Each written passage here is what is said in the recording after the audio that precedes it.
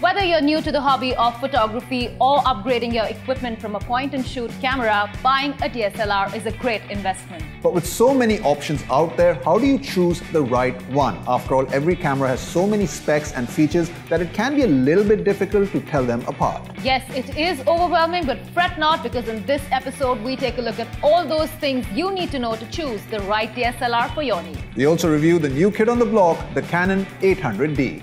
And we tell you about the best smartphone cameras that money can buy.